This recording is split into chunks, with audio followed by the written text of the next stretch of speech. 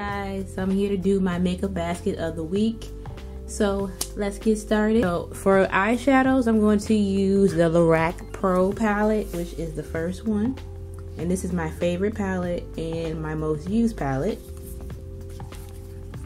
And this is what it looks like if you've never seen it.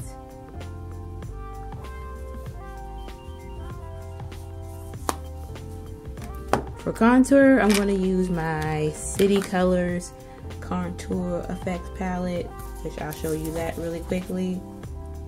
I don't plan on using the highlights. To set my concealer under the eye, I'm going to use the NARS, what is this called?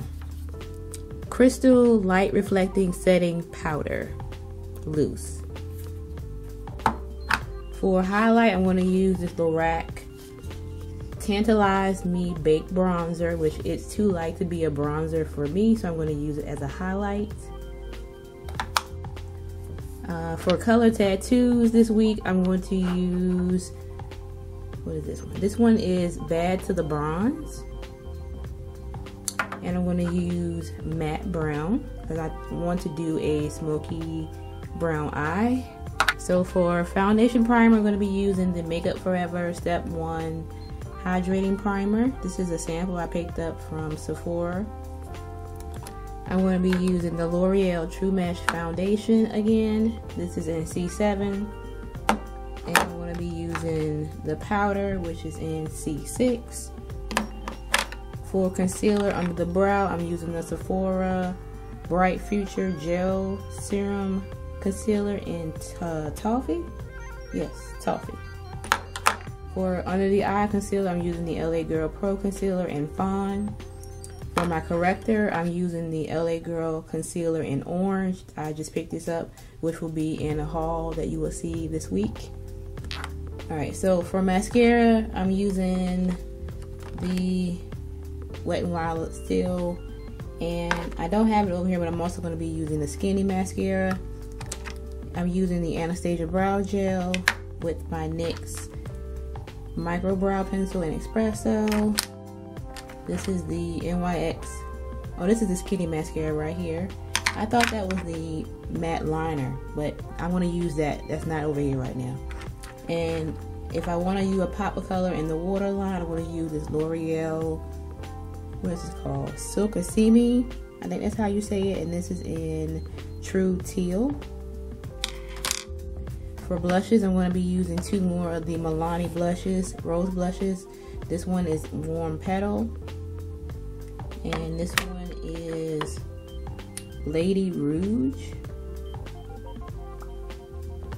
If I don't want to use the teal color liner, then I'll be using my L'Oreal Voluminous Smoldering Eyeliner. I'm going to be using the Too Faced Shadow Insurance for an eyeshadow primer. And then I have my 5 lippies. So I'm going to be using the Maybelline Elixir in Raspberry Rhapsody. I have the Milani Matte Fearless, which looks like this.